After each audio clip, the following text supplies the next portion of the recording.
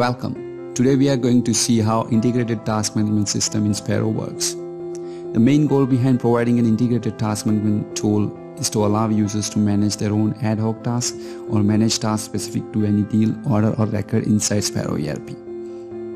When you are logged into Sparrow, you will notice a task icon on top bar. That gives you an instant access to list of all public as well as your own tasks. From there, you can quickly open or act on a particular task. The task list is seen or can be seen in three different modes.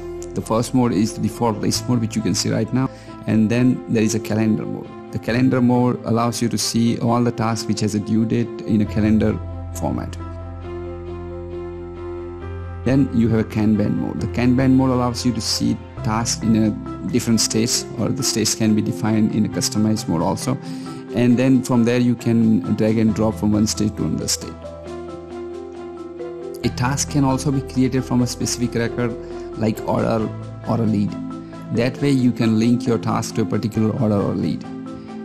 Let's create a task from this lead and see how it works.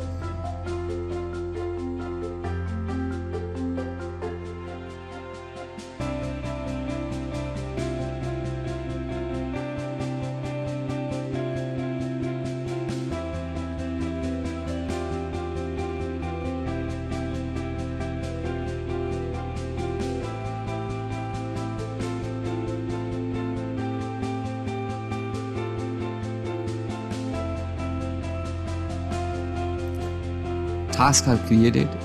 Two tasks can be seen under the tab of this lead.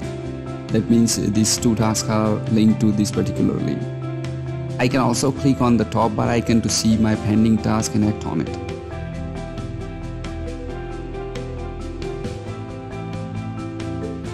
Changing status of a task is as easy as going to list and clicking the check mark icon.